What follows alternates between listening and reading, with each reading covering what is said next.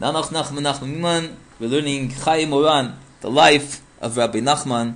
It's a beautiful book here. You can see it's leather or fake leather with the Nanach embalmed, or whatever you want to call it, raised in the cover. Very beautiful book, has censored things in this book. Maybe will be merit to say them. Anyhow, we're up to the second siman, the second issue. HaTorah Kras Yeshua, the teaching in the Kutei Moran, Kal Yoshua, Joshua. Alma b'Shabbos Tshuva. Rabbi Nachman said this teaching, delivered it on Shabbos Tshuva, the Shabbos of repentance. That is Sha'ach Rosh Hashanah, the Shabbat that follows the New Year's.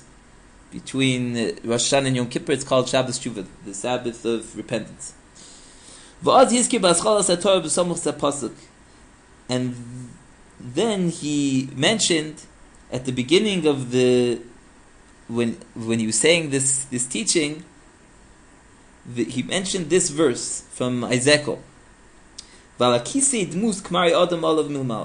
on the chair there was an image of a man on it above.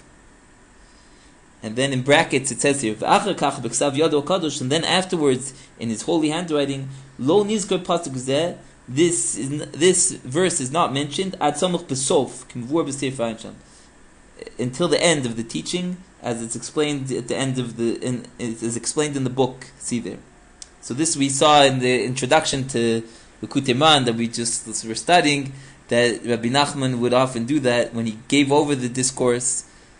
He said it one way, and then when he wrote it, he would change it and alter it. Okay, so when Rabbi Nachman said this holy teaching, he held with both his hands b'shtei yados hakisei, to the two handles of the chair that he was sitting on it.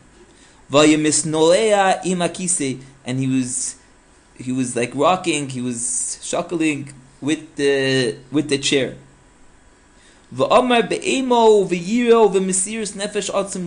And he said with fear and trepidation and great self-sacrifice, very strong, in these words, when one sits on a chair, then he is a man. And he said it in Yiddish with these words: As min sitzt auf der Stil, der Milt is min a Mensch. V'advarm stumi mod. And these words are very sealed off. They're based on this verse of this great vision, this great prophecy that Yechezkel had. So Rabbi Nachman said these words. Afterwards, he finished this whole awesome teaching as it is published in the book. And the time when he said this teaching, this Torah, he did not speak at all of the kavanot, the meditations, the inner meanings of the month of Elul. Just afterwards, when he finished saying this teaching, after he prayed the evening prayers, the night prayers, and he did Havdalah, he did the service, the ceremony of Havdalah, which we say to separate between Shabbat and the weekdays. Then he went back, and he spoke about his teachings as it was his way, always. He would bring back, he would discuss his teachings. Then he addressed and he spoke to the important elders of the followers, that sat next to him. That sat next to him then. That they were praying with the Sidur, the prayer book of the Rizal. The Rizal was the master Kabbalist that revealed great esoteric and holy intentions and meditations that are based on the liturgy of the Sidur. So these followers of Rabbi Nachman were on the level, they were praying from this book, they were using these intentions and meditations in their prayers. So he addressed them, and he said, "Tomuli, tell me, eich meumaz batorah now? Where is it alluded and hinted in this teaching, this Torah? Kol hakavanu shel, all the intentions and meditations of the month of Elul. V'chrishu v'lo anu, and they were silent and they did not answer. Ki be'emes, because in truth, iyafsher b'shum ofen lahavin me'atzmon, it is impossible in any way to understand of oneself, Soda Kavanu Shel Elul, the secret of the intentions and the meditations of Elul, Ech Mumazim Batorah now, how they are alluded in that Torah, in those teachings. V'tziva lahavi lefanav Sidur Arizal. So Rabbi Nachman commanded that they should bring before him the Sidur, the prayer book of the Arizal. Ufasach also, and he opened it, the herald of Nehema Kavanu Shelo, and he showed them the intentions and meditations of the month of Elul. V'achakach pasach piv hakadosh, and then afterwards he opened his holy mouth, his awesome mouth, v'anora, v'hischil, and he began the galos plos, to reveal wonders, eich kol hakavanu shel Elul, how all the intentions and meditations of the month of Elul, meumazim sham, are alluded there, b'derech nifla v'nora mod, in a wondrous, awesome way, kimvur, very wondrous, kimvur b'zeh b'sefer, as it is explained in the book of Likutei Moharan, the collection of Rabbi Nachman. Aval iyafsher l'tzayir b'chsav as hashiur shebeliv, but it is impossible to write properly, to describe the extent of the impact on our hearts, as kol hani'imus v'aniflos, the pleasantness, the bliss, and the wondrous of the Tmim Deim, of the perfect Creator, of the perfect intellect, shirgashti oz, that I felt them be'esh zachisi lishma kozim, when I merited to hear this. Gam diber acher Shabbos me'atorah now. Also after Shabbos, he spoke about this teaching that speaks about Moshe Rabbeinu and Yoshua, his student, v'ol and the tabernacle.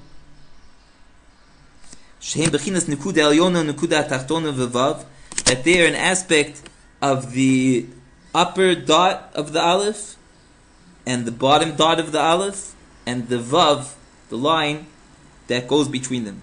And then he told me in this language, in every place that they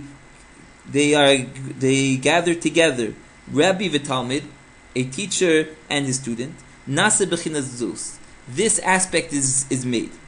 B'chinas Moshe v'Yeshua v'Ol. The aspect of Moshe, Yoshua, Moshe being the upper dot, Yeshua the lower dot, v'Ol, and the dividing line, that's the tabernacle. Behold, all of this was at the beginning of my drawing close to Rabbi Nachman. This is Rabbi Nachman speaking again. At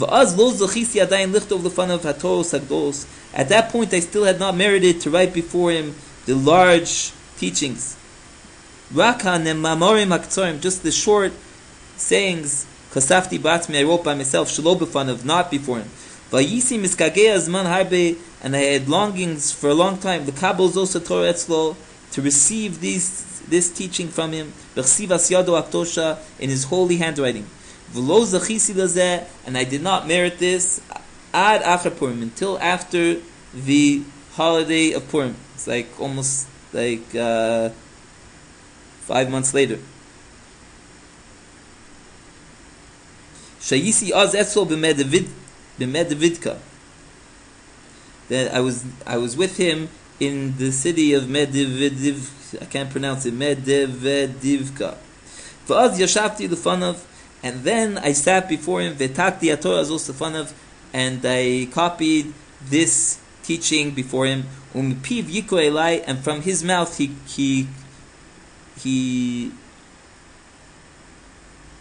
read to me. Mitoch sifro b'chsav yodok tosha, from his book, from his holy handwriting, and I wrote on paper. And then afterwards, whatever hour close to the night, close afterwards at night, I stood before him, when he was already sitting on his bed and he wanted to go to sleep. And I spoke to him then at great length. And then he revealed to me the 3 commandments that the Jews were commanded to do upon their entering the Holy Land, which is pertinent to this teachings, as it is printed in that place, in the 6th teaching in the Kutiman, Ayin Sham. And he concluded then and said, that all these 3 commandments are an aspect of repentance, as it's printed. Then I asked him, how are these 3 commandments an aspect of tshuva? So he answered and said, Rabbi Nachman told Rabbi Natan, this you should say already. And with these words I left. I left his presence of blessed memory. And immediately I began to ponder this. And immediately on the way that I was going from my house to where I was staying, I think it's a mistake, mi beiso, from his house to where I was staying. It says here mi beisi.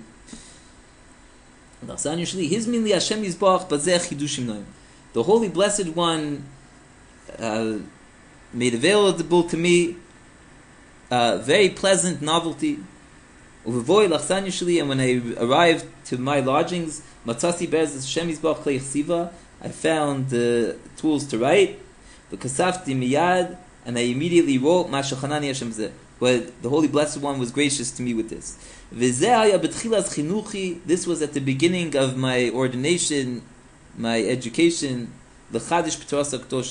to make novelty from his holy teachings. That he educated me with his mercy, in his wondrous ways. And the next day, I brought before him what I wrote, and it was good in his eyes. And he laughed from happiness. And he replied and said, you are capable of learning if you will be diligent. In Yiddish, du wirst kennen lernen, as du wirst begeren. Ach afal pikein, even still, achakach uchachti lafstik milchadish, ad she elmad posik.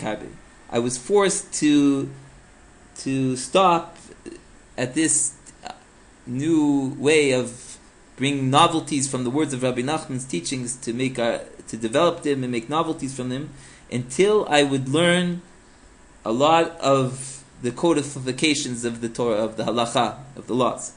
V'achakach sifrei Kabala, and then a lot of Kabbalah, the books of the Kabbalah, v'chulu.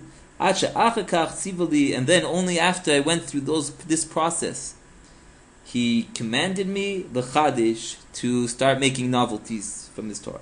V'achakach tzivali lichtov kashimvor mizeh b'makom acher. And then he commanded me to write the novelties and to write his Torahs as it is explained elsewhere. Nanach Nachman Nachman Yumin.